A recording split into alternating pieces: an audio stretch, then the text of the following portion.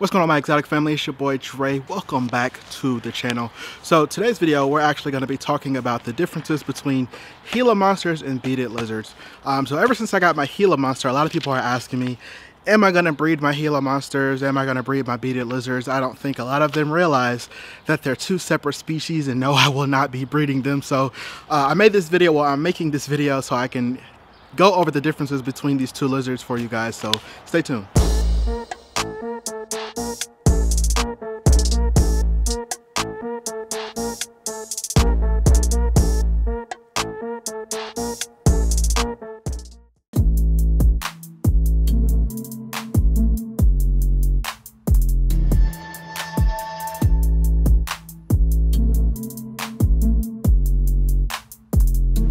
Alrighty everybody, so welcome back to the video. I am back with DMX, my Mexican beaded lizard, or Heloderma suspectum. I'm sorry, I got them mixed up. Heloderma horridum, Mexican beaded lizard, and he is not happy right now. And I have Heloderma suspectum, which is my Gila monster here. And they are giving me a workout today. So these guys again look very similar. But as you can see, there are some color differences as well, if I can get the camera to focus on that. But let me actually put these guys back because they do not want to cooperate now. But I got some B-roll I can throw in here for you guys so you guys can still see the differences. So one second. Alrighty, I'm back. So like I said, we have Heloderma horridum, which is the Mexican beaded lizard, and Heloderma suspectum, which is the Gila monster. Now both of these guys inhabit pretty much the same area. They're the only two venomous lizards in the Western Hemisphere, which can be found all the way from Mexico down to Guatemala. However, the Mexican beaded lizard can actually be found in Arizona, which then makes that the only native venomous lizard we have in the United States. So that's something that's pretty cool. I have a couple of my friends who actually live in Arizona and have had some encounters with these guys. Thankfully, it hasn't been a very close encounter, and we'll get into why that is a little later. Alrighty, so like as mentioned before, beaded lizards and Gila monsters are very similar. A lot of people get them confused. You know, they have the same body structure, they have the same kind of, you know, flicking tongue, just like snakes will even have, and they both have those osteoderms, those bony plates that protect them from predators or give them a fighting chance at least. Now with that being said, on the similarities, let's talk about some differences. One of the big differences with these guys is that Mexican beaded lizards, so DMX, my smaller lizard actually right now, will actually get way bigger than ODB, my Gila monster. Those guys can actually reach lengths of up to 30 inches. That is a huge lizard, one that's venomous at that. Now with those guys, they have black bodies with yellow spots, as you saw or can see if I got some B-roll up, but they have black bodies with mostly yellow spots. There are some morphs, but we're generally speaking on the basics here. I don't want to get into all of that, but black dark bodies, some of them are brown in certain parts of their bodies, and they, like I said, they have yellow spots all over their back. Now Gila monsters, as you can see, are usually bright orangish, pinkish, with black spots filled in between.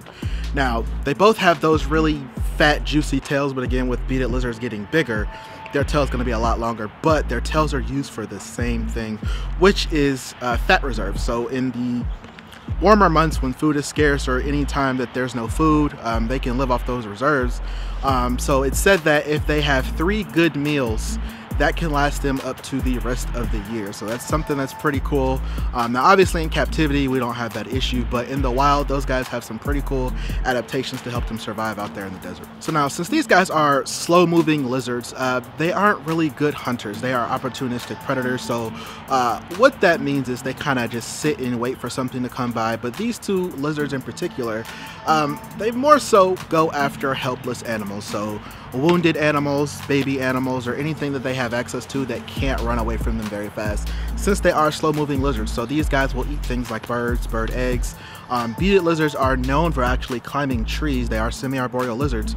They are actually known for climbing trees in the wild to get bird nests and eat the baby birds and everything like that. But they'll also eat insects, they'll eat smaller lizards, they'll eat frogs, or whatever else that they can get their mouths on that can't get away.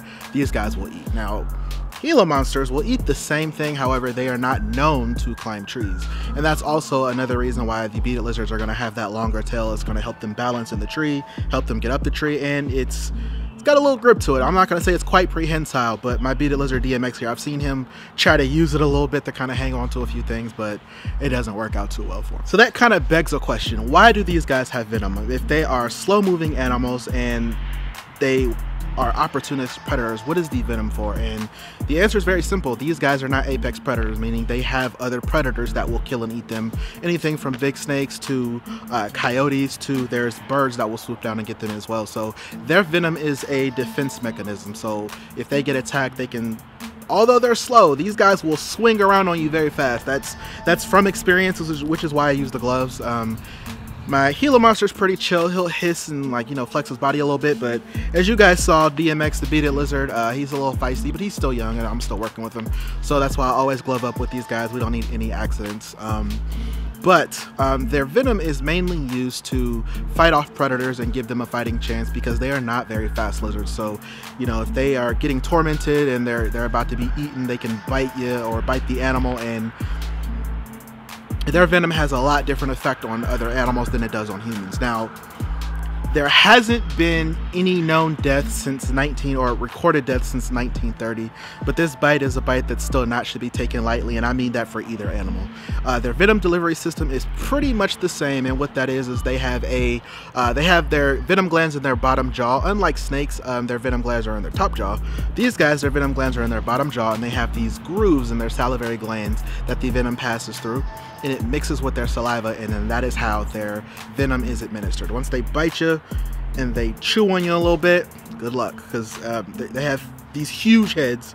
I don't know if you guys could tell, but they have these huge heads, and oh man, that bite is nothing to want to deal with. I've heard the stories, I've done a lot of research about it. That's one thing where I can say I'd rather speak on from someone else's experience versus mine. So with that information, I'm going to put it to good use and, again, practice safekeeping. But again, so if you see one of these guys in the wild, observe from a distance, because they are definitely not afraid to bite, and they will definitely let you know they are a force to be reckoned with. But both very cool lizards, but again, different in their own right. So they're very, very similar, but very, very different. So I hope you guys learned something new today. I did learn a lot about these guys, actually, when I was doing the research for this video. But let me know down in the comments what you guys think of this video. What did you learn? What did I miss out on? Hit me up on Instagram at DWExotics. Hit that like button if you like this video. Hit the subscribe button if you love this video. And as always, stay exotic.